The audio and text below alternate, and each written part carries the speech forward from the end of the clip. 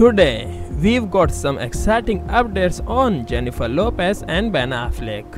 The power couple was spotted in Los Angeles with their kids Samuel Garner Affleck and Max Muñiz after attending a school event. Interestingly, Ben Affleck's ex-wife Jennifer Garner was also seen at the event, making it a blended family affair. The couple has been trying to stay out of the spotlight since moving into their new home, so it's rare to see them out and about with their kids. Stay tuned for more celebrity news and don't forget to subscribe for updates.